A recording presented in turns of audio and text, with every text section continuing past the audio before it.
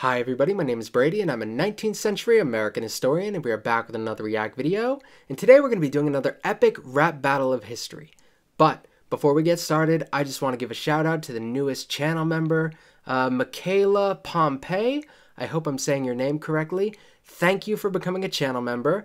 I want to give shout outs when you guys decide to support me because it means a whole lot. And if you want to become a channel member, there is a link in the description box below if there isn't already a join button next to the channel name. It should be there. There should be a join button, but sometimes it's not there, depending on what device you're on, and sometimes it just doesn't show up for some reason. I don't understand exactly how it works. All right, now that we're done with that, let's talk ERB. We got Kim Jong-il, who is a modern-ish political figure. And then we have Hulk Hogan. And weirdly enough, I'm here more for Hulk Hogan. I know I have the social studies bend to my channel, but I'm here for the pro wrestling stuff. This is an interesting matchup too. Hulk Hogan is this American stereotype, and Kim Jong-il would villainize that sort of American stereotype.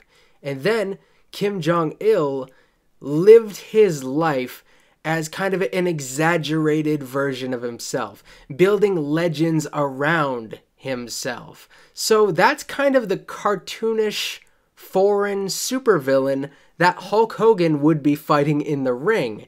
He fought the Iron Sheik, he fought Nikolai Volkov. In this case, this is just another cartoonish foreign villain. This just happens to be a real life one who actually was in charge of a country. So it kind of works here. I'm, of course, leaning in Hogan's direction, even though, although I'm a huge wrestling fan, I was never the biggest Hulk Hogan fan, but he's representing wrestling here, so I'm with him here. I'm excited for this one. This should be fun. All right, let's get started.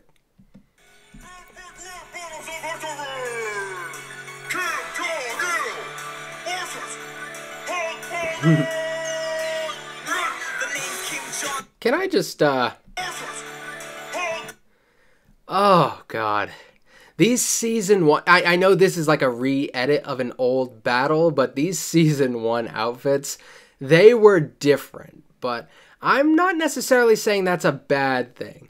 I'm not going to make fun of them for using a muscle suit, because it's really funny. That is actually really hilarious, so that's fine with me, man.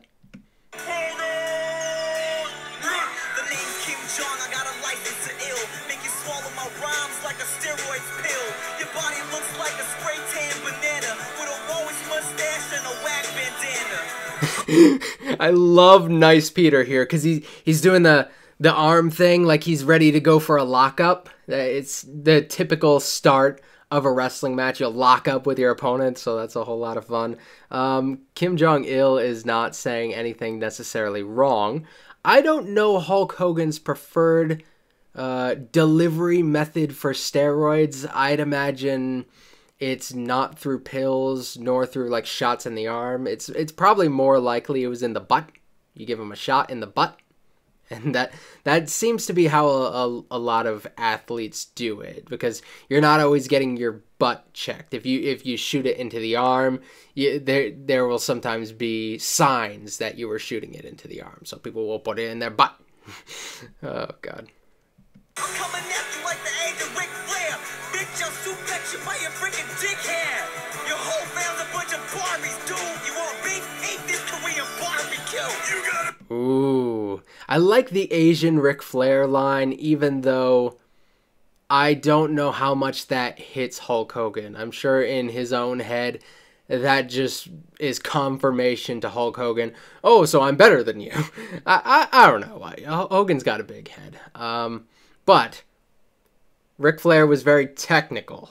And I'd say, like, I'm coming at you lyrically technical and stuff like that. And that is something there. Okay. Hogan's family. I'm sure we're going to get a little bit more into that. They had a TV show I watched when I was younger. It's called Hogan Knows Best. It's just garbage reality TV. And they were not very likable. Ringside seat to your own SmackDown, brother. You look like Sonic the Hedgehog's mother. You're Does Sonic the Hedgehog have a mother? I have a feeling I have come to the wrong place. I'm just gonna go back to the battle. I'd see to your own smackdown, brother. You look like Sonic the Hedgehog's mother. You're a freak, a phony, a raceroni jabroni. I'm gonna bounce you like a check for my alimony. Ooh, that's a good one. And that's one of those lines where Kim Jong-il, I keep almost saying Kim Jong-un because I've gotten used to saying Kim Jong-un.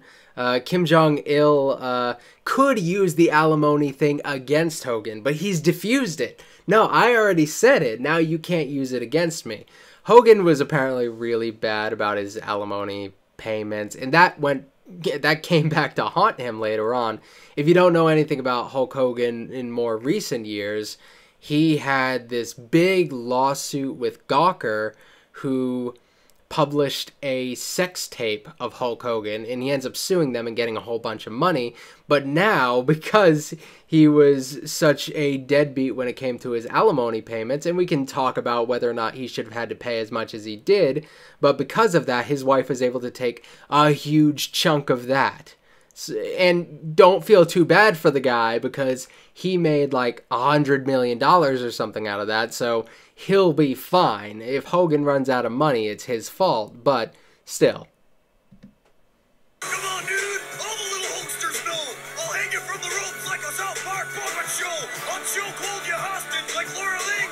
Brother, I'll leg drop your ass back to Beijing. Oh God, Hogan he represented in a lot of ways American ignorance. He really played into American ignorance because he fought all of these stereotypes early on, and it really rewarded Americans who did not want to look at the foreigner for who they are. He wanted to look at them for where they are from. That's one of those things when you go back and watch like 80s and 70s wrestling. Sometimes I look at it and I'm like, why is this guy the good guy? There was this one point where like Hacksaw Jim Duggan, who was this guy who carried around an American flag in a 2x4, he like lost a match, and then right after, while the guy's celebrating, he just beats him up. And I'm just thinking, why are you doing that? He won the match. Aren't you supposed to be the good guy? Same thing happened with Sergeant Slaughter, like the Iron Sheik. I remember him, the Iron Sheik, winning a battle royal. And then Sergeant Slaughter's this big American soldier guy who comes back in the ring and chokes out the Iron Sheik, who didn't cheat. I don't believe he cheated in that match, which was unlike the Iron Sheik. But he just did it, and he got away with it because he was the American guy, and it's really funny to watch in hindsight. Probably not for the reasons they would want it to be. Hostage like Laura Ling. Brother, I'll leg drop your ass back to Beijing. Beijing is in China, you blonde asshole. I'm a god amongst men, you're a suburban commando. Ooh. Korea, bitch, let me give you a tour. By the way, your wife says my dick is bigger than yours. Ooh. I'm sure she did. She has nothing really nice to say about her husband. I heard her in a recent documentary, and she's, yeah, she'll talk casual crap about Hogan. So using her against him, well, ex-wife, right? Does he have a current wife? I don't. His ex-wife. I don't know if they were married when. No, because they weren't married at this point. So he's probably referring to his ex-wife here, not his wife. But it fits more into the line, I guess. I don't know. Hulk Hogan goes down. I don't know if he can finish the battle. He's reaching for the ropes.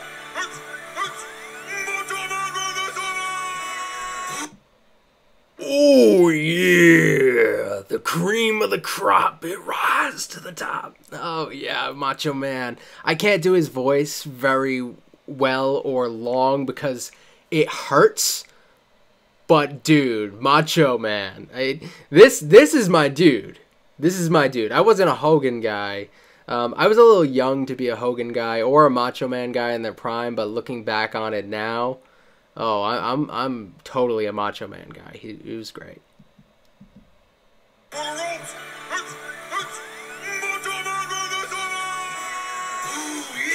It's about to get real. Watch me snap into a Slim Jim Kim Jong-il. Okay, yeah. If you've not seen the Macho Man Randy Savage Slim Jim commercials, you gotta check them out, man. Fun thing about those, WWF, when they were feuding with World Championship Wrestling, they were like the two big companies at the time.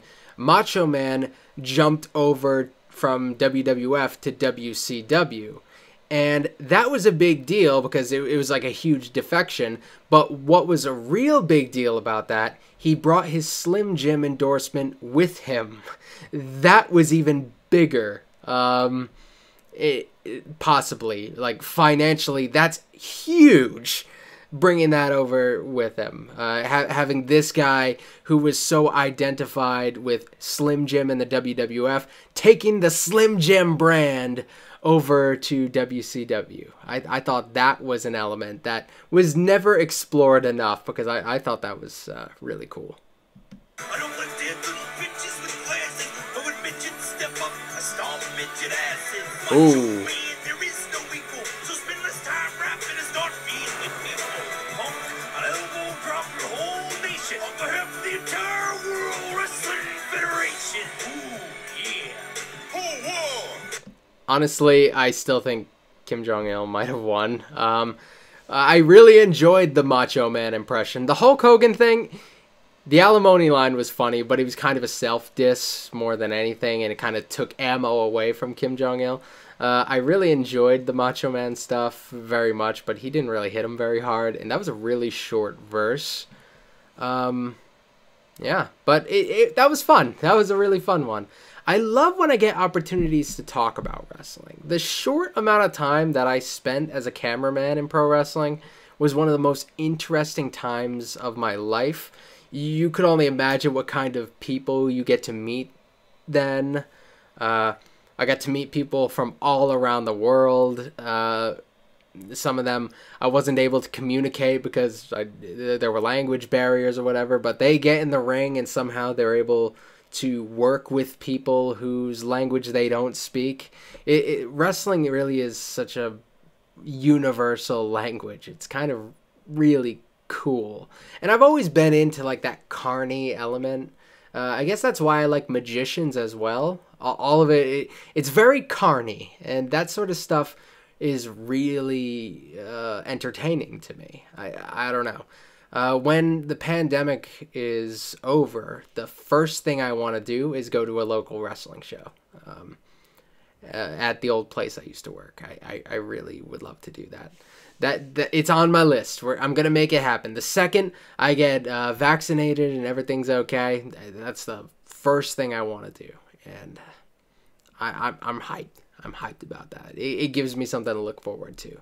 So I hope you all enjoyed this video. I know it's not my typical social study stuff, but this is one that I really wanted to do. And I'm probably going to be doing a lot more of the other ERB videos just kind of for funsies. They'll often be accompanied by another social studies related video that day. These will be more like, if they don't have social studies figures in them, they'll probably be like a bonus video alongside a video that's more related to the stuff I do. And that's about it. I've rambled on long enough. Thank you all for watching. I will see you guys next time. All right.